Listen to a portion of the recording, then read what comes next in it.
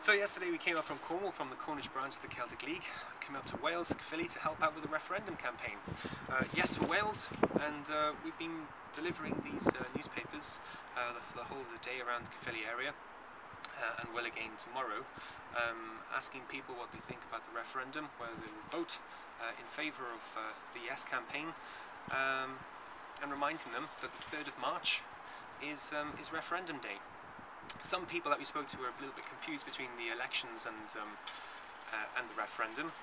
The elections will take place in Wales for the Welsh Assembly in May, but on the 3rd of March the referendum campaign will take place, and hopefully the people of Wales will vote for a resounding yes. The Dros Cymru, yes for Wales.